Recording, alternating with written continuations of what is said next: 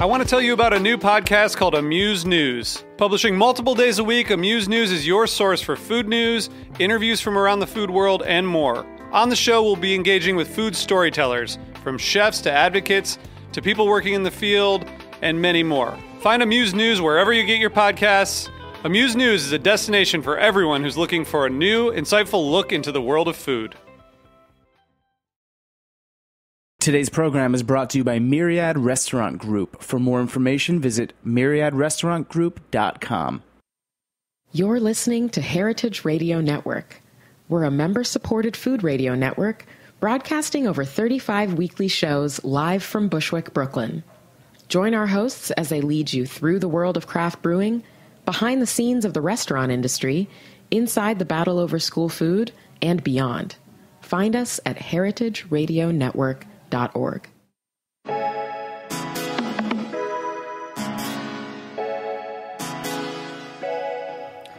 Welcome to The Line. Before I introduce today's guest, I want to take a moment to ask you for your help. To help share ideas and strategy of how the hospitality industry can collectively make real change by using our influence. Obviously, everyone knows what's going on with the current administration. I'm sure you've been reading tons of news articles and following along. I thought it was extraordinary when lawyers started showing up at airports and working around the clock using their professional expertise to solve a problem created by this administration. So that led me to think about as how a small business owner in the hospitality industry, I'm a very small part of something massive, and hopefully all together we can make an impact. So I just wanted to share a couple facts real quick. There are over 1 million restaurants in the United States with 14.5 million employees, which is 10% of the entire U.S. workforce. 9 out of 10 restaurants have fewer than 50 employees. So that's a lot of power there that can be harnessed. So beyond being good to your fellow humans, since a restaurant is the world that I live and work in, I'm thinking about how we, as people who interact and work in the industry, can constructively come together and influence the current administration. So if you've got ideas, if you've got strategies, I would love to hear them so that we can share them collectively.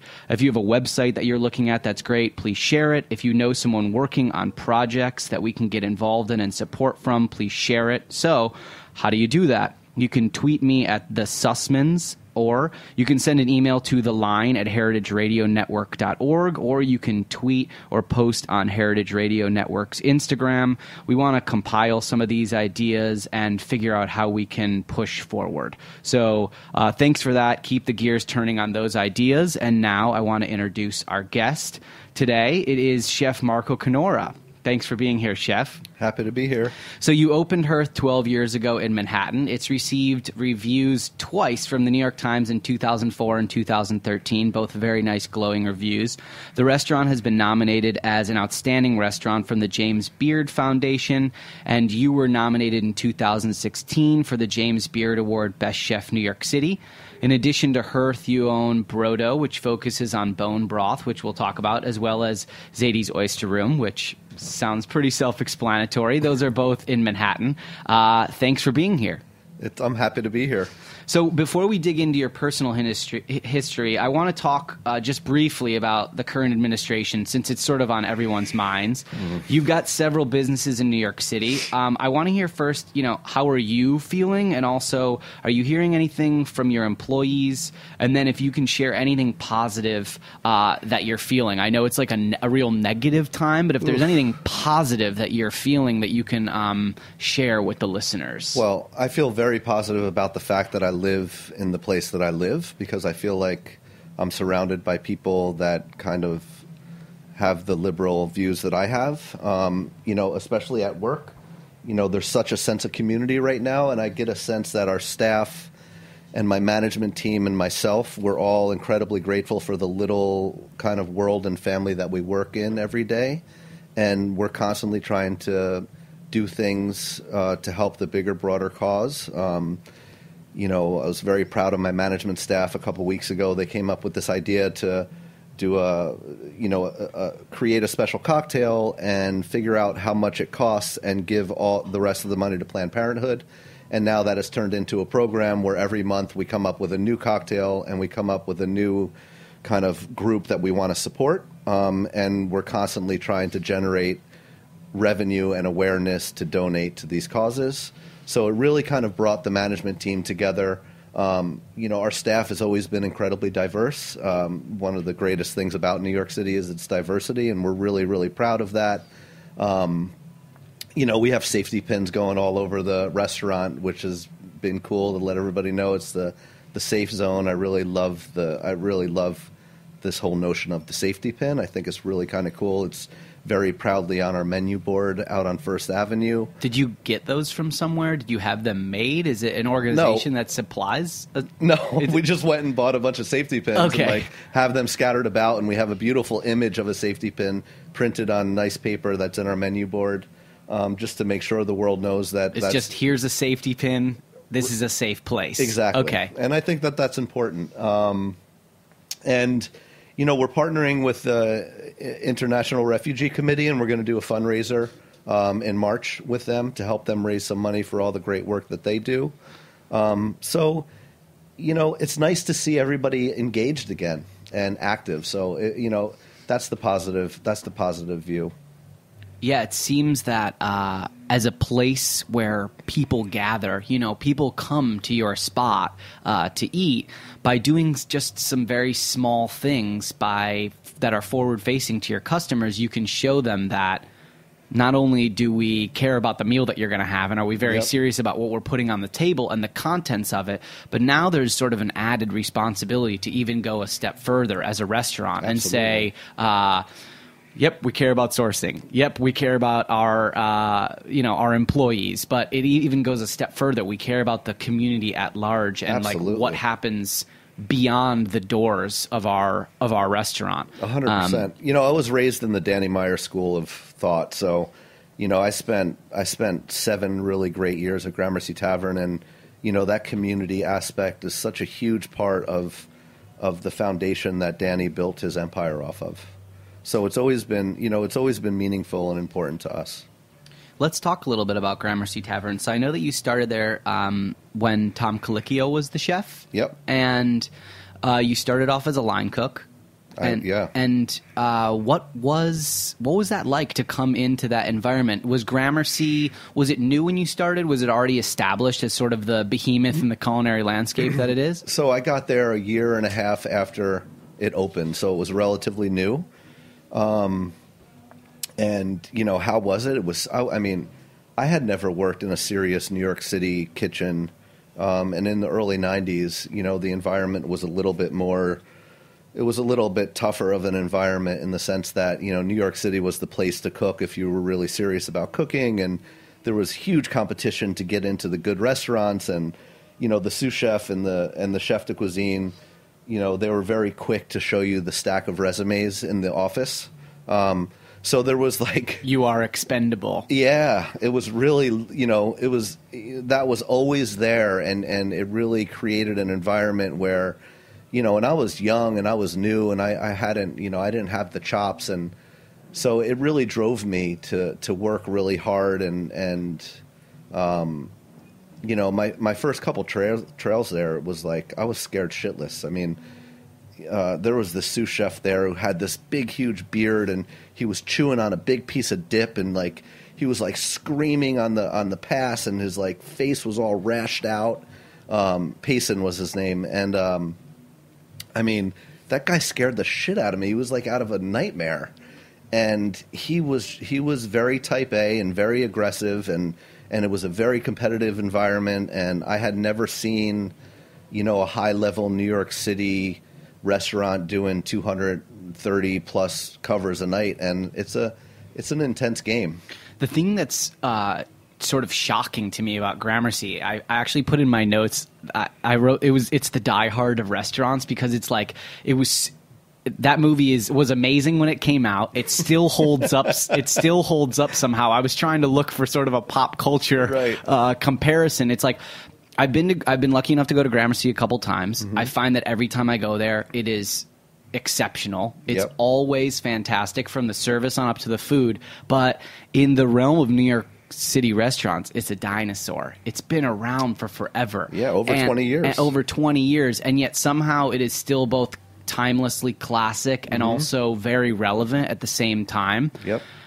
I'm not going to describe your restaurant as a dinosaur, but it's been around for a really long time. Yeah, 13 years. Which is an amazing accomplishment. So I think it's very fair to group them together as these restaurants that have sort of transcended. You know, they've escaped the confines of being like a trendy spot that doesn't exist anymore, right? So how did you, maybe what were your takeaways from Gramercy or being in the Danny Meyer empire that you've implemented at Hearth that have allowed you to exist for so long in a competitive environment? Right. Well, that's a great question. And, you know, it's funny. It's like I've been trying to figure out the answers for 20 years, you know, and like, you know, why do some restaurants, you know, have a magic dust that makes them work and other restaurants that, you know, seemingly do everything right can't make it work, and you know, it's really been a mystery, and I certainly have spent endless hours thinking about that,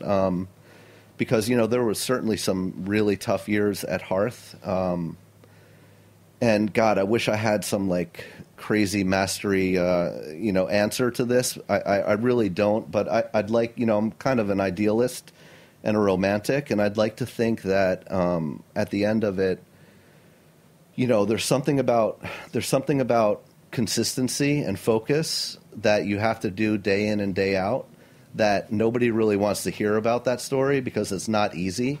And I think, you know, and also some of the core values that I was taught from my Tom Colicchio, Danny Meyer years, you know, values that we alluded to earlier about community and making sure that you're a part of the community, and making sure that you really take care of your staff and that it's genuine. You know, ultimately, I think like there needs to be an honesty and a love and something genuine about it, and like you can't fake it. So, you know, I feel like the hospitality industry, if you're a small mom and pop player in the hospitality space, it needs to be really genuine and it needs to be heartfelt. And I think that if people feel that it's real and that it's connected to people, I feel like that is a real, you know, it adds a lot of value and people recognize it, and then your customers want to support that. And I think now more than ever, because I think that people are craving real human connection, and the fact that my staff is truly happy to come to work and be a part of what we're doing at Hearth, I feel like that resonates through the customer experience, and that ultimately that's what they want to support.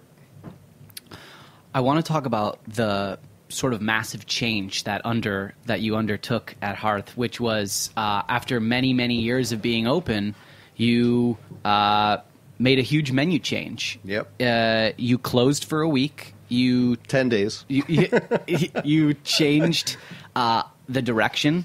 You came up with a mantra for the restaurant, which may have existed beforehand, but now is actually physically printed on the menus so that you can read about what your ideals are and what you're in pursuit of at the restaurant. Can you please talk about why you decided to make that change? And also, without having to go through all 13, is there one that really sticks out to you as something that is a critical linchpin of the new incarnation of your restaurant? Sure.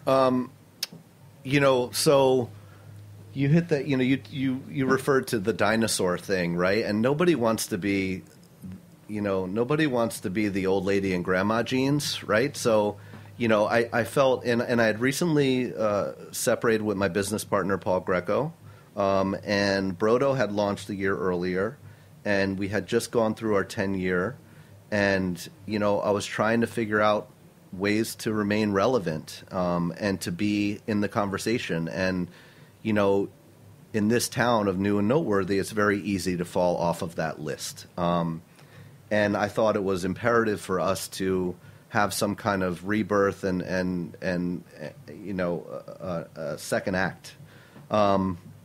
So I wanted it to kind of align with Brodo in terms of the platform that it was launched off of. There was a health and wellness aspect to Brodo that related to me personally, and I really saw an opportunity in the restaurant space that nobody was really trying to nobody was trying to take advantage of this opportunity, especially in like, I don't want to call it fine dining, but like a full service dining establishment. I mean, there's a lot of fast casual, and there's a lot of CPG products out there that are jumping on the health and wellness bandwagon, but I really didn't see it happening in the restaurant space that I existed in. So, and it made perfect sense because I had launched Brodo a year and a half earlier, and a lot of the people coming to that window were the tribe that I kind of wanted to talk to through Hearth as well. And so, you know, it was a brand identity thing. It was a refresh on the interior thing. We also lost the app and entree model, and we went to like I don't want to call it small plates, but like more of a categorized menu where people were encouraged to eat more convivially. Not like this core, you know, we opened and we were so serious, and it was like, you know, amuse-bouche and first course and mid-course and entree, and it was like all this like formal service and structure, and like I just wanted to throw that all away because I just felt like it wasn't working on so many levels. So we did it, and you know, a lot of it was encouraging the staff and getting them on board, and there was this big motivational piece of like selling it to my staff to get them on board, and it was, you know, 2016 was like one of the best years we ever had. The vibe in the restaurant and the staff, it was so positive. People were so responsive, and I feel so lucky that I had the support that I had, and it really worked. And, you know, to the new, you know, we did an infographic on the back because I felt like I really wanted to message this stuff. And I guess if I had to distill it down to like one idea, it's that, you know, of course the food is going to be delicious, and of course it's going to be, you know, there's going to be great service and great hospitality and delicious food. Like, that's a given. That's a starting point. But I really wanted to focus on the concept of nutrient density. And I really wanted to focus on the concept of, like, when you're finished eating dinner here, you're going to feel really good. You're going to feel physically good and mentally good because you just ate really wholesome food, and you didn't eat crappy trans fats, and you didn't eat crappy processed sugar or crappy processed flour. And we really made a huge effort and turned the volume up on this notion of, like, making sure everything we serve our guests is of the highest quality and full of nutrients. And, like, I love the nutrient density conversation. I'm glad that you said that, because I wrote down two things when I looked at your menu last time I was there, and I wrote down and circled fat is a major important food group, which seems to be this thing that people are terrified of talking about. They're like, just strip the fat out, strip any type of, you know, don't give me butter, don't give me oil, which I believe is, and you believe is the wrong direction to go in, as obviously you believe it's a major important food group. And then the other thing that I thought was really great is this, and I'm going to read it. When the cheetah takes down the gazelle, the first and only thing it eats are the guts.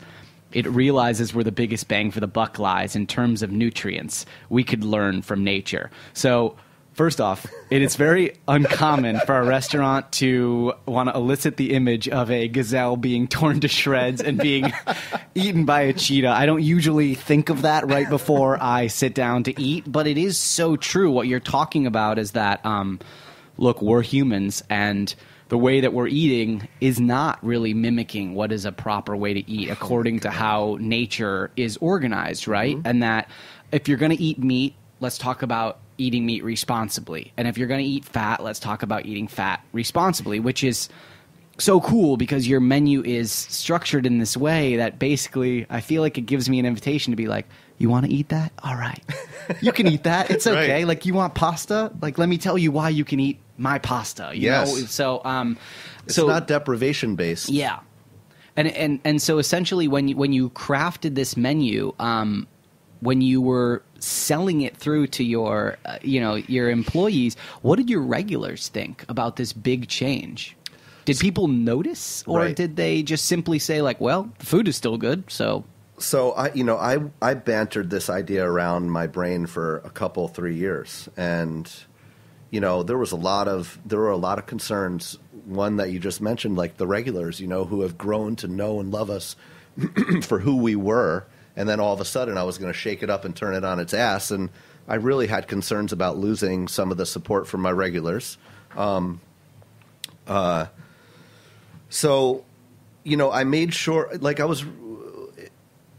we talked at length about it with the staff and how to kind of manage it in a way that wouldn't kind of do that to our regulars. So, we had, for instance, veal and ricotta meatballs was a signature dish of Hearth Restaurant forever. People loved them, and there was no way I can get rid of them. However, you can't find really clean veal in the quantities that I needed, right? Like nobody's growing grass-fed veal right now because it's like what they call rose veal, and while it's big in Italy and throughout Europe, everybody in America wants the super pale, penned, milk-fed with powdered milk veal, and it didn't really fit the profile of the clean animals that I wanted. So we basically turned them in. We got grass-fed beef instead, and we did beef and ricotta meatballs. So I didn't really, the signature dishes didn't go away. I just kind of amped them up. So rather than buying all-purpose white flour to make my extruded pasta, we bought a mill, and we started buying local grains and making our own flour. So it's not that the rigatoni with pork ragu went away. It's just that I wasn't using commodities all-purpose flour, and I was using milled whole grain local flour. And in my mind, I was like, who would be upset about that, right? Like Totally. So, I think we did a good job at telling the story and having a respect for who we were and what we were serving and not changing it too much where we pissed off our regulars. And so, of course, it's a wonderful thing to change the menu and to source more responsibly, but it is, in fact, a business. And I'm curious from the business perspective, what does that mean about costs on your side by buying a mill, buying local, switching everything over to sustainable grass-fed? Yeah. And if you did, in fact, raise your prices or pass that on to the consumer, how do you find that balancing act? A lot of people that listen to Heritage are in the business, business owners. They're constantly thinking about price point versus, what's palatable, which is what's profitable, which are often not the same thing at all. Boy, that was a huge piece of the anxiety as well, because the old app and entree format was not serving me because my entrees were starting to pop $40. And that was like the death nail in my mind. I was like, I'm not going to, in the East Village, like, I'm not going to fill my seats if I have to start popping 20 on apps and popping 40 on entrees. And I wasn't willing to kind of use crappy chicken or commodities vegetables. Like, we were built on the green market and clean meat and all of these things, and it was a real problem.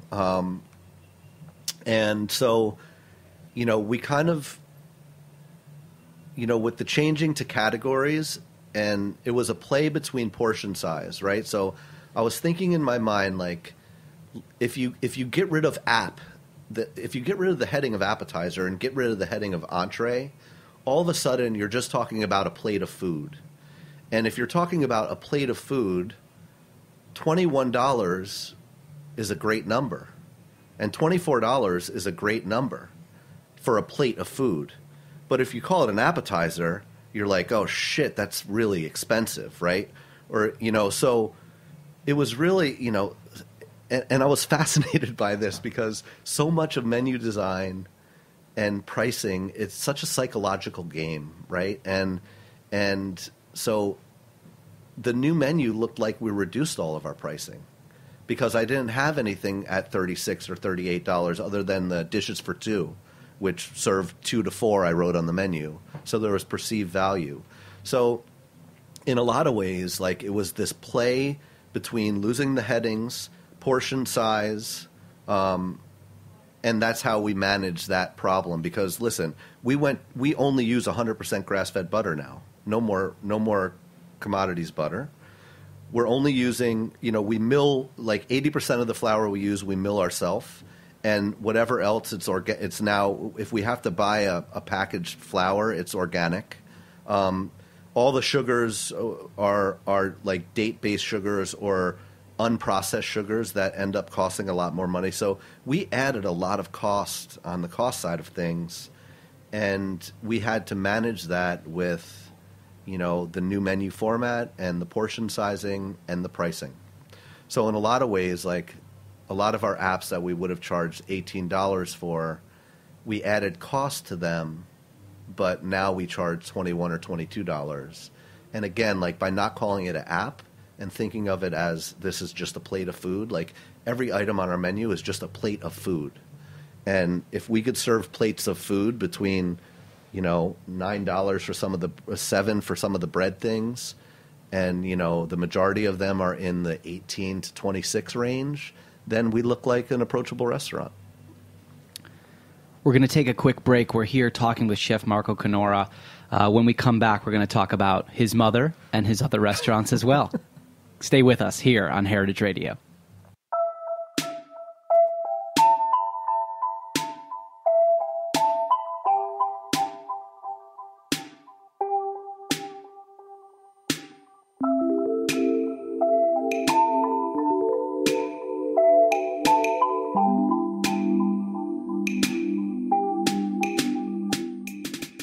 We're proud to count the Myriad Restaurant Group as a business member of the Heritage Radio Network.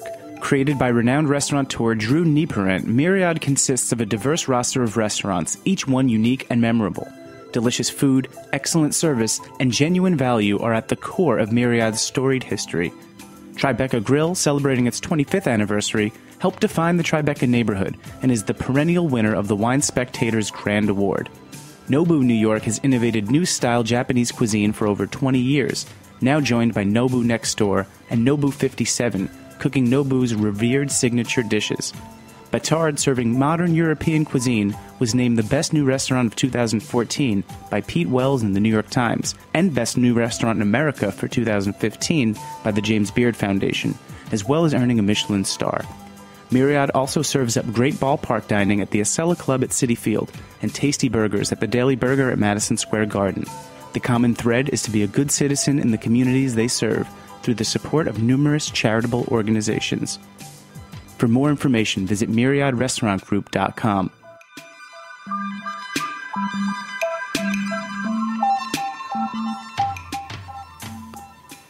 Welcome back to The Line.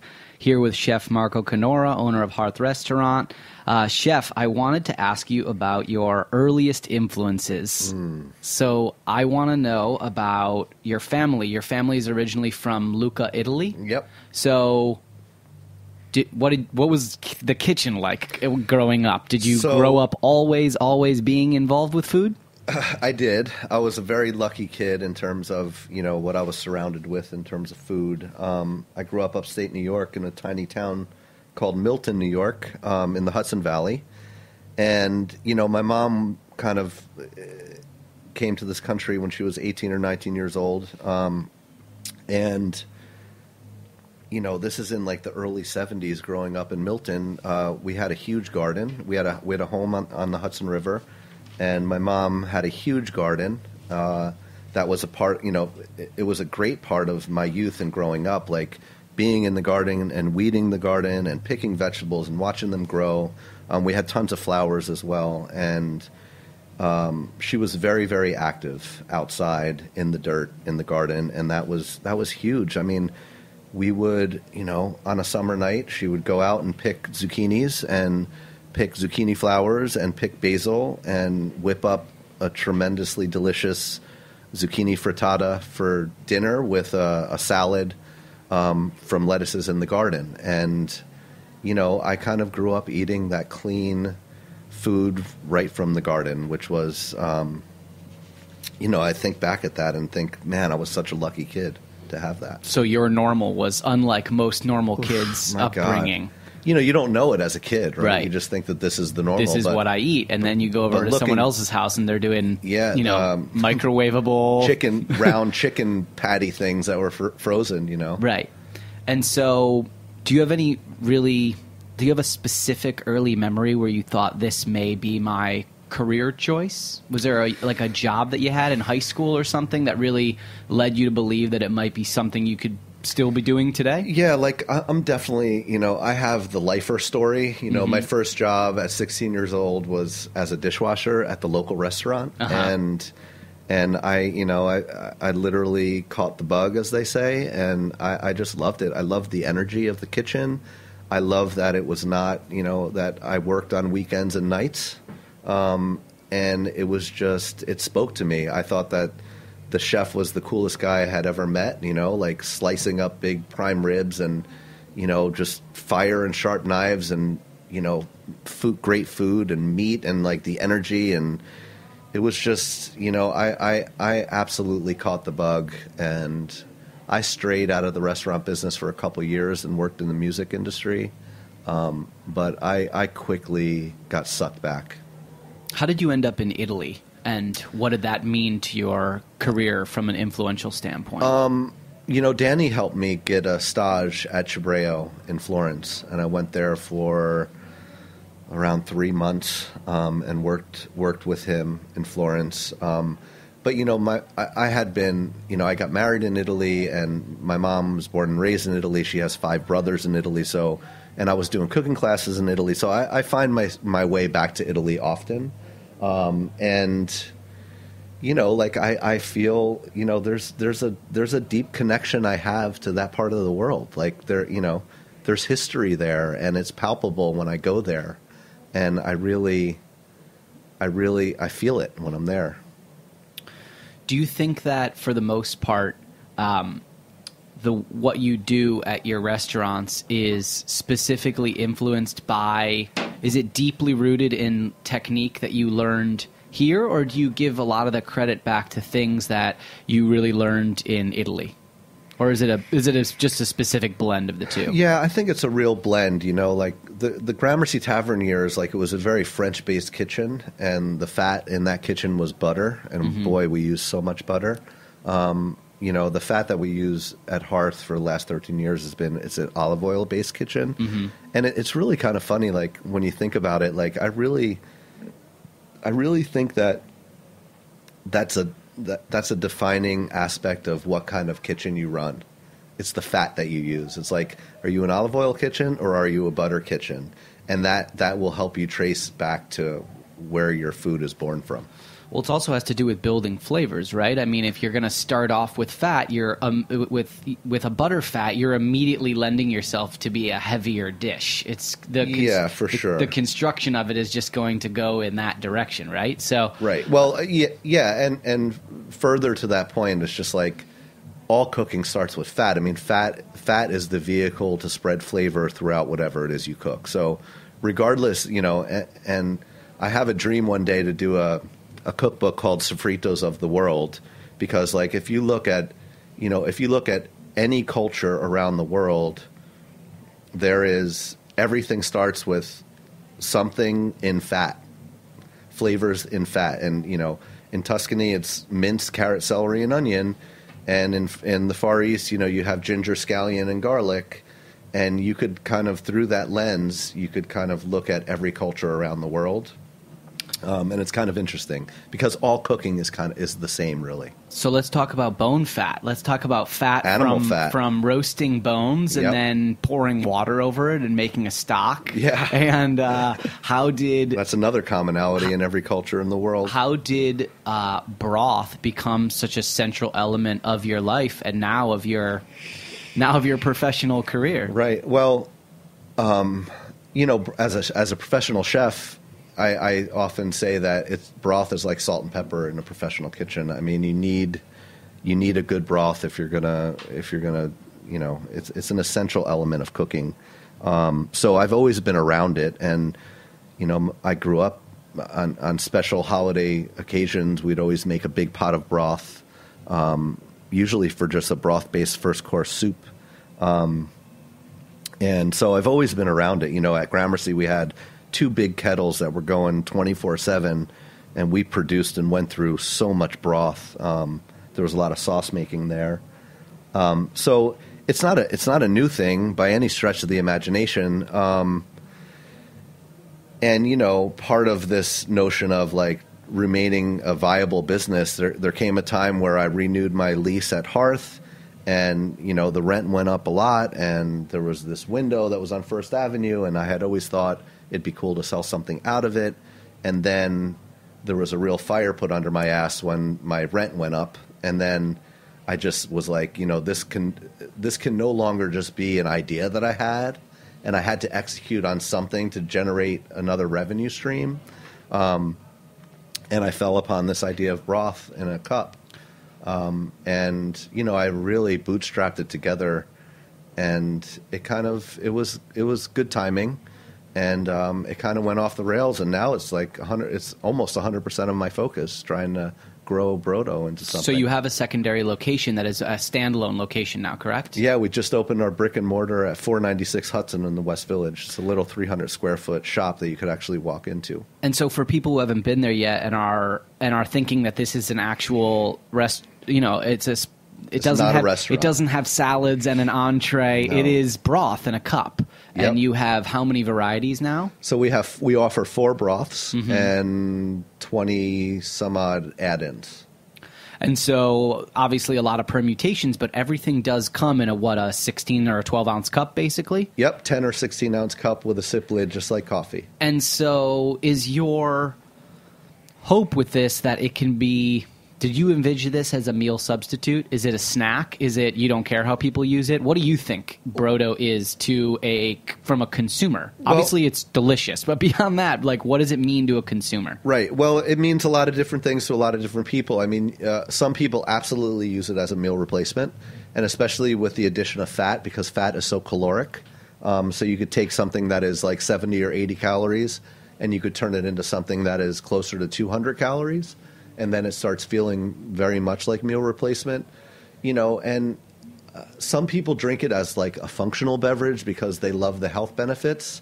Others drink it because it's really delicious and tasty and different. Others drink it because they don't want to eat lunch and they're trying to, you know, kind of minimize their caloric intake. You know, I try to spend a lot of time customer facing and learning about our customer.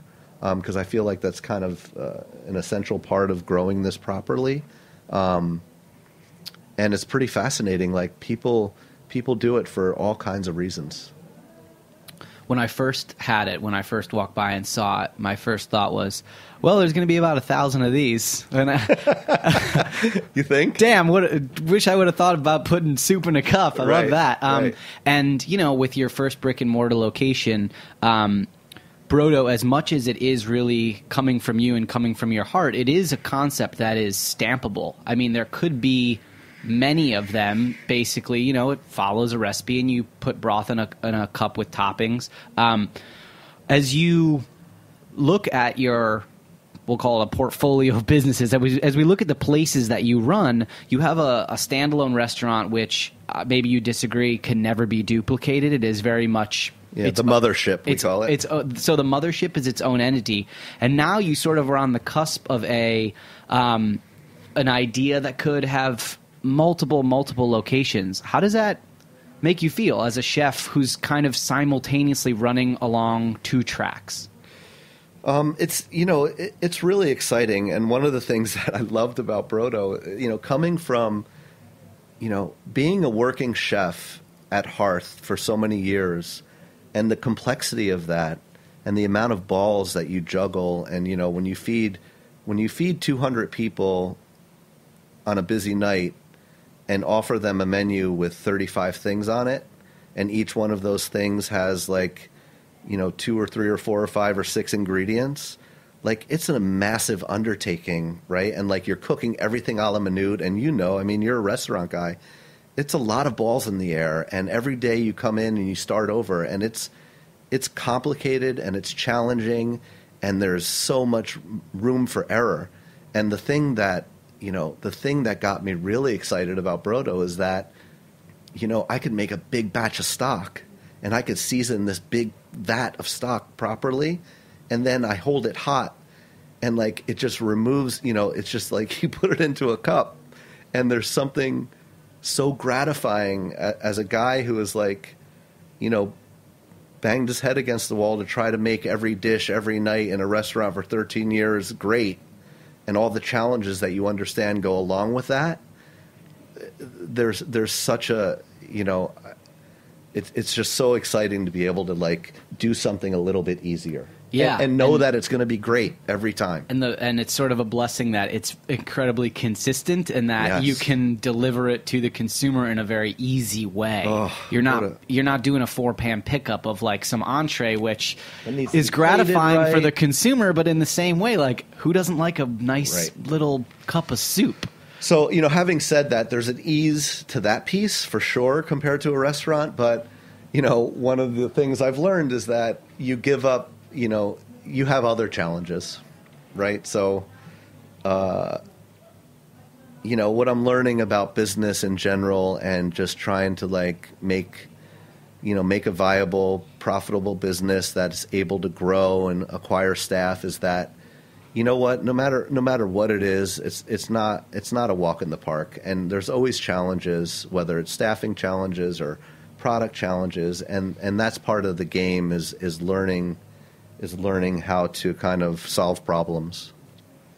When my family was in town, we came to your restaurant, and my brother and I, my brother's a restaurant guy as well, we own our restaurant together, and we're sitting at the table with his wife, who for many years worked front of house, and you were working the room and you were touching tables and you were running food. And so I bring that up for 2 reasons. Number one, we were shocked, and that kind of made us sad. And so let me explain that. We were shocked because you were working the room and you weren't in whites, you were running food, and it looked like you were having a great time. We were like, wow, that's awesome. Mm-hmm. He really looks like he's having a great time in his restaurant. And we were saddened and shocked by the fact that like we'd really never seen that anywhere else in New York. Like a chef who has a lot of acclaim, who's just being in his spot and loving it. Yep. And so I assume that it wasn't always like that, and that you have now reached a point where like you're really sort of loving what's happening at Hearth and you feel really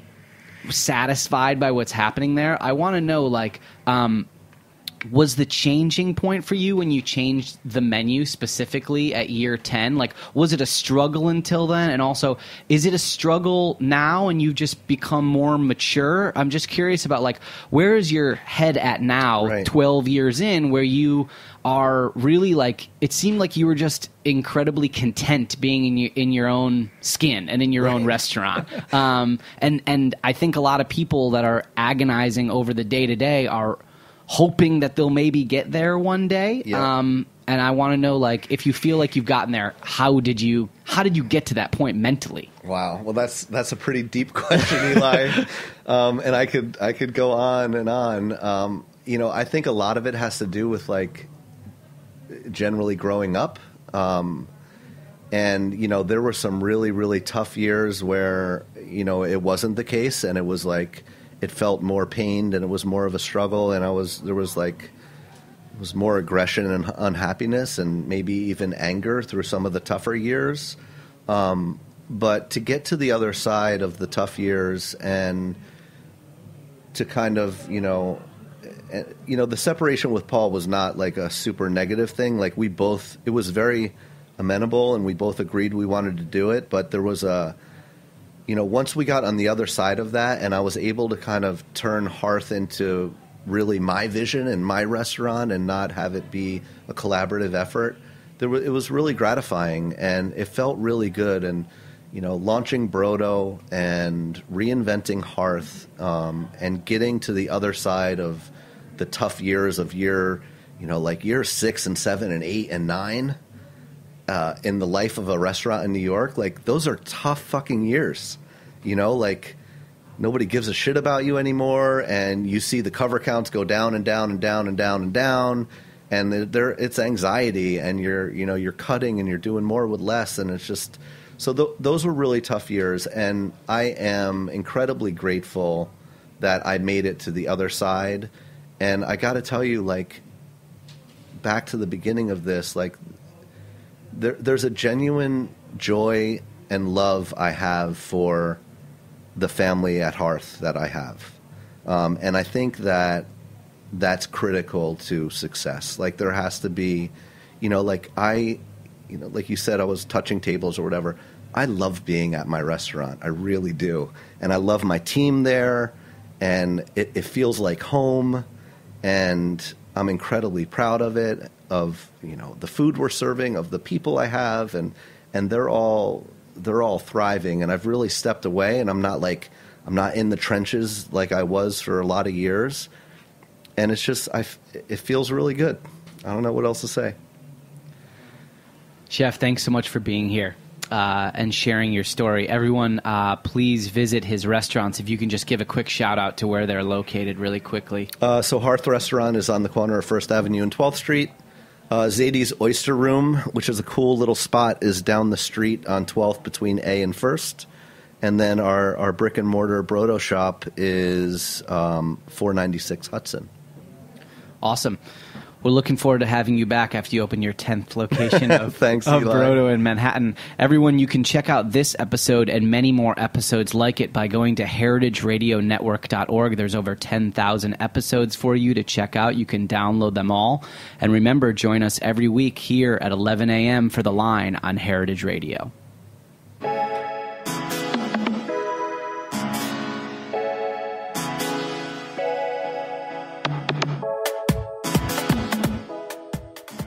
Thanks for listening to Heritage Radio Network, food radio supported by you. For our freshest content and to hear about exclusive events, subscribe to our newsletter. Enter your email at the bottom of our website, heritageradionetwork.org. Connect with us on Facebook, Instagram, and Twitter at heritage_radio. Heritage Radio Network is a nonprofit organization driving conversations to make the world a better, fairer, more delicious place. And we couldn't do it without support from listeners like you. Want to be a part of the food world's most innovative community? Rate the shows you like, tell your friends, and please join our community by becoming a member. Just click on the beating heart at the top right of our homepage. Thanks for listening.